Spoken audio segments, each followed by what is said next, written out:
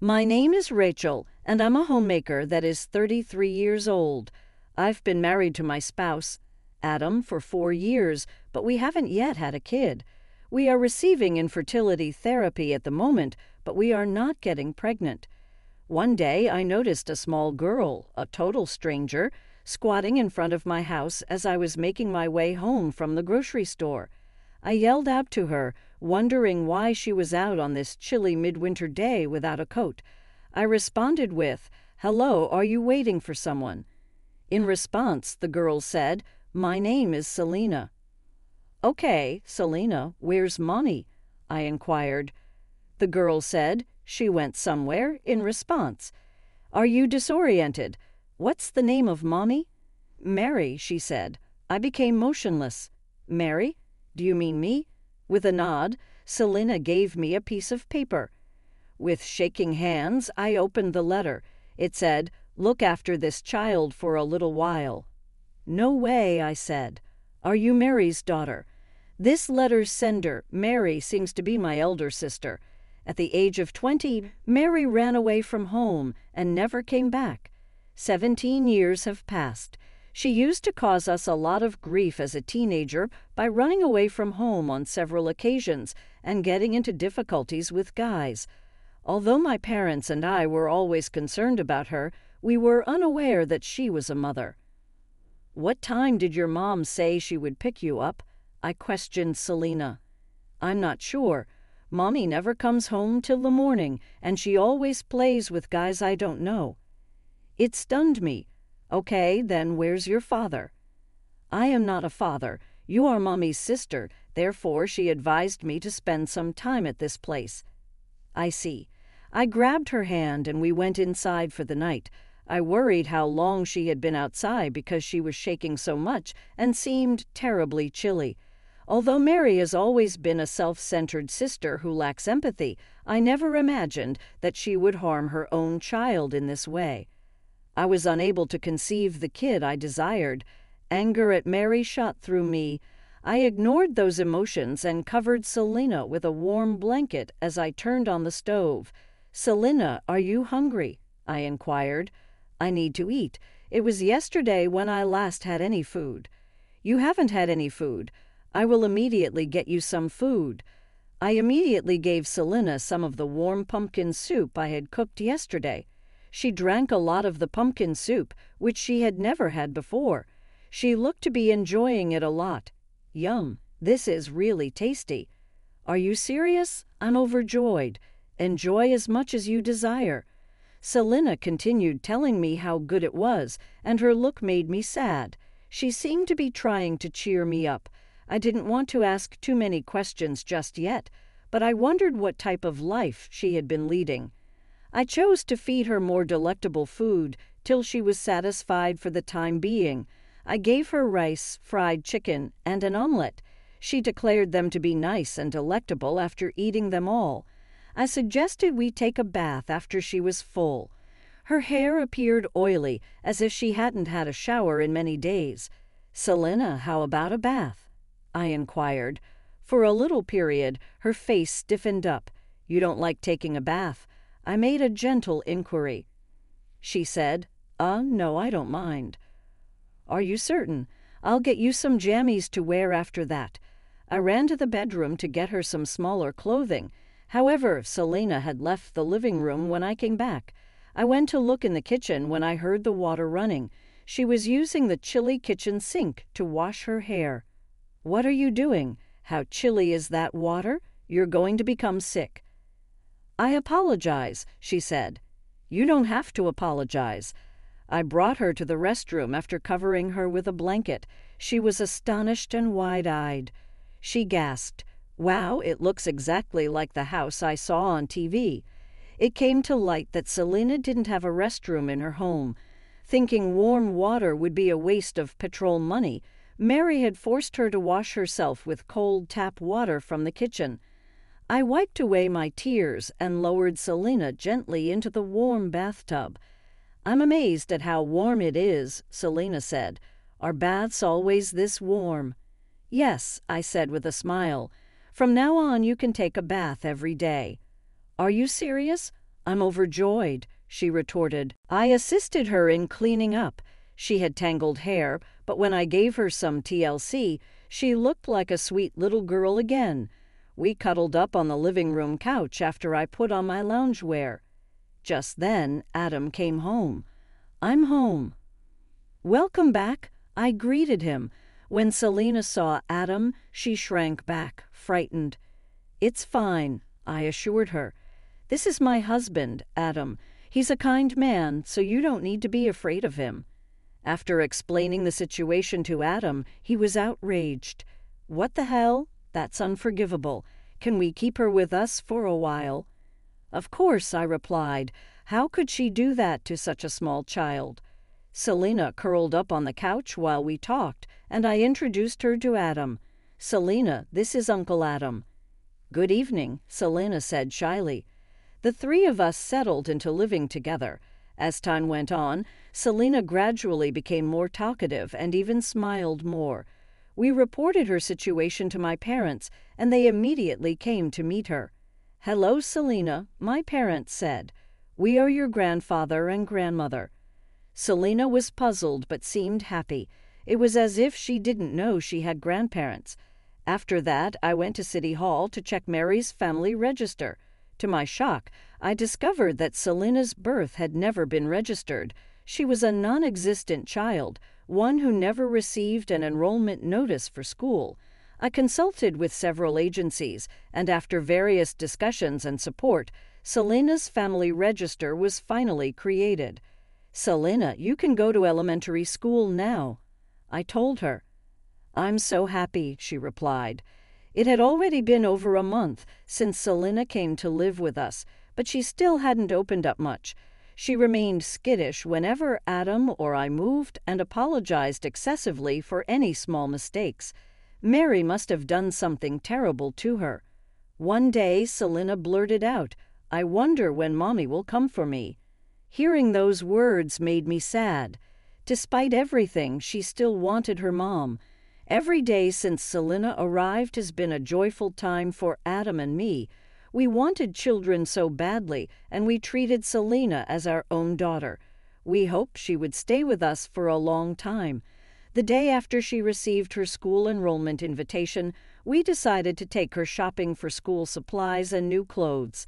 Selena, let's go shopping today for new clothes and stuff. I can get new clothes. I've already got some clothes. It's okay, but this isn't enough. If you go to elementary school, you'll need more comfortable clothes. Then I'll accompany you as the luggage carrier. Selena, Adam, and I went to the shopping mall and got her everything she needed for school. I was having so much fun preparing for the school entrance that I ended up buying a lot of clothes, stationery, etc. The three of us were laughing and saying that we had bought too many things as we headed home. Then, to my surprise, I saw Mary standing in front of our house. Mary. Mom. Sis. Oh, welcome home. It's not welcome home. What the hell were you thinking? How dare you come here? Hey. Calm down. Don't yell at me. It's just pathetic. Who do you think you're blaming for all of this? First, you need to apologize to Selena. Oh. Selena looked at Mary, but Mary only took one look at Selena and didn't even make eye contact with her. What are you trying to do?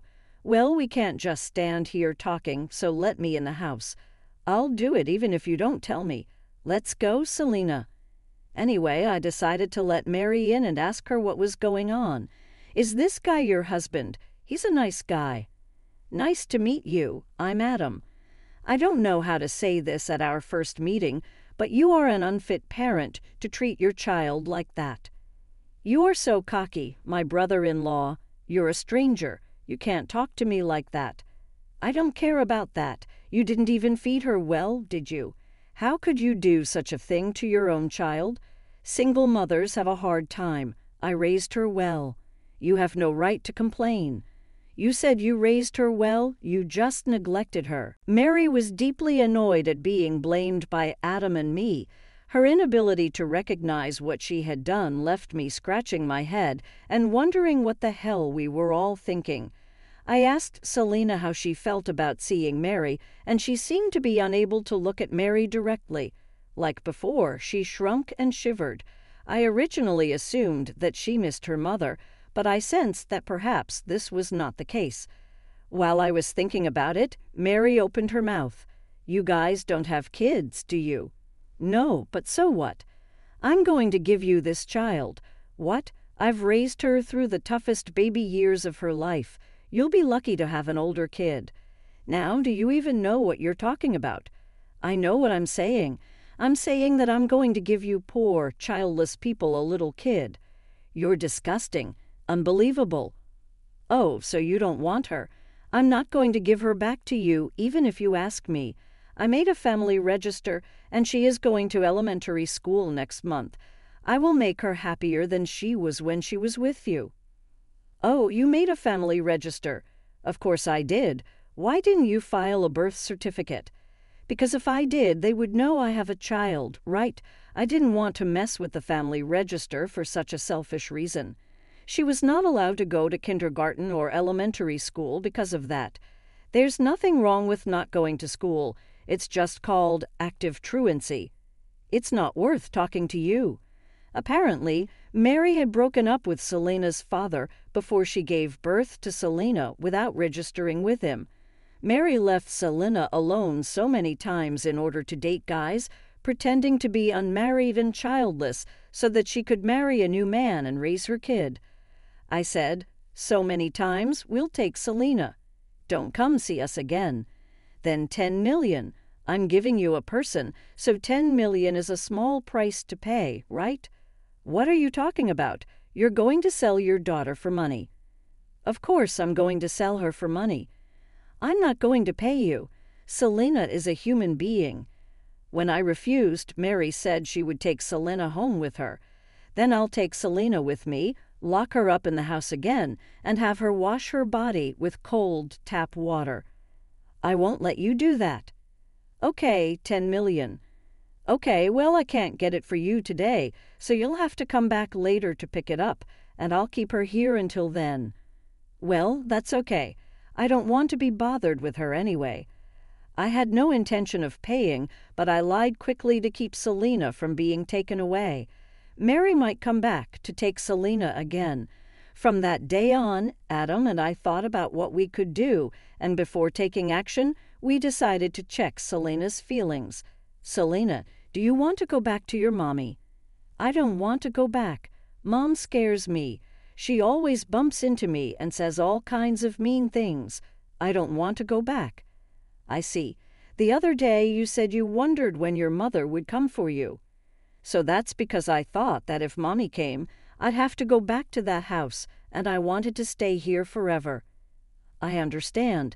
Then I'll do my best for you to live with us from now on." Having confirmed Selena's feelings, we decided to first investigate Mary's background with an investigative firm that Adam knew. It was then we found out that Mary was now engaged to an elite lawyer. We came up with a plan and began working behind the scenes to keep Mary from finding out. A week later, when everything was ready, we lied to Mary and told her that we had the money and were ready to meet. On the day of the meeting, I invited Mary to my house. I asked my parents to come and take care of Selena during the meeting. She asked me, "Do you have the money ready?" "I won't give you Selena, and I won't pay you either." "What? I came all the way here because you said you had the money ready. Now give me the money. Do you have any idea how heartbroken Selena is? And then you end up selling her for money. Unbelievable. How I raise my kid is none of your business. Children grow up even if they are left alone. You just don't understand because you don't have kids. You didn't tell your boyfriend that you had a child, did you?"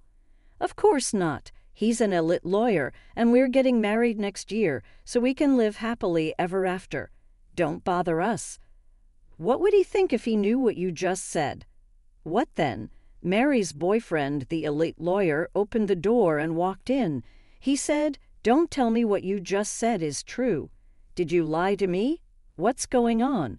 Why are you here? You said you were unmarried and childless." "I've never been married. I just happened to have a child by mistake." By mistake. What a horrible woman. Unbelievable. Don't say that. I was almost married to you without realizing you were my cheater. Naturally, I'm calling it quits on the engagement. I'll have to give you alimony since you betrayed me. Alimony? Shattered relationship. Hold on. Don't leave me, please. Stop talking. A mother who abuses her child that way is not someone I can marry. I'm not even interested in seeing your face. Rachel, why are you? This is where you brought him. Why did you treat me in this way?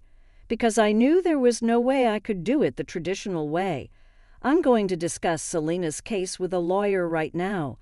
I came here today despite my initial skepticism after hearing what you stated in person. I had no clue she was such a scoundrel. I will now fully represent Rachel and her family going forward. You'll be sorry to turn a lawyer become an adversary. Oh no, please pardon me. A policeman showed up at our house shortly after. In truth, I had requested that the person in charge of the child's safety look into the case of the child's abandonment. When Mary visited our house the last time, I also told them that she would be coming today because they had covertly taped our chat the previous time. Mary was arrested for child abandonment while in protective care and brought away by the police. She was going to spend some time behind jail. After then, it was quite challenging and took a long time, but Selena was eventually permitted to move in with us after a number of procedures. As he stated, the attorney wanted payment from Mary for calling off the engagement. Mary was completely defeated and had no hope. Selena and Mary's boyfriend parted ways when Mary was released from prison.